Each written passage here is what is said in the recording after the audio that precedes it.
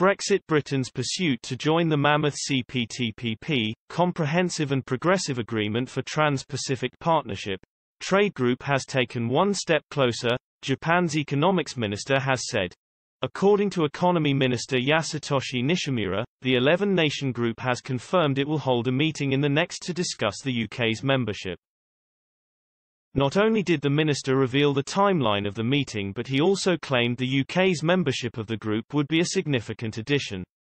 He said on Wednesday, "I believe that the importance of Britain as a strategic partner and the expansion of the high-level rules beyond the Asia-Pacific are extremely significant."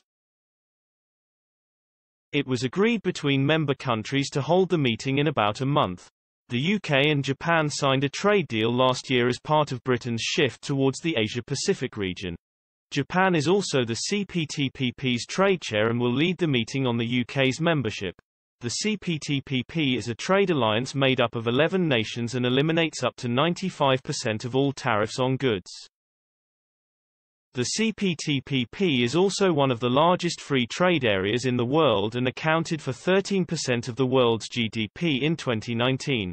With the UK part of the alliance, it is thought that figure may rise to 16%. While the UK continues with its progress to join the trade alliance, the German economy has struggled to recover due to the supply chain issues caused by the pandemic. The country's automotive industry has been impacted by supply chain issues, with BMW, Siemens AG and Volkswagen all reporting a lack of supply of materials from the most basic wooden pallets to memory chips. Clemens Fuest, president of the Munich-based IFO Institute, said, "Things are actually getting worse rather than better." Thomas Neuenberger, managing director of sales at Mulfingen, Germany-based EBM Pabst, a maker of industrial fans, told Bloomberg, "In my career, we haven't had a situation with so many commodities being scarce at the same time, and I've been dealing with the same material since 1996.